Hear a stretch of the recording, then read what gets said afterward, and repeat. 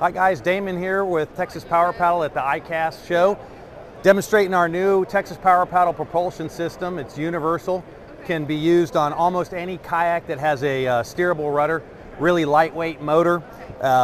Comes complete with the battery in this waterproof case. Simply just turn it on, it's ready to go, close it, and you've got a handheld throttle. Handheld throttle is fully proportional, and that attaches to your rudder handle. And you're able to go about 4 miles an hour, got all day power. Whole system weighs under 12 pounds. For kayaks that have a transducer space or space beneath the kayak, we have a specialty mount, and this is one of our patented systems where the motor actually tucks up underneath the kayak and is completely hidden, so you can get into really, really shallow water. You turn it on and it automatically pops out with the thrust of the motor. When you shut it off, the motor goes into a little bit of a reverse and it automatically retracts, magnetically held in place.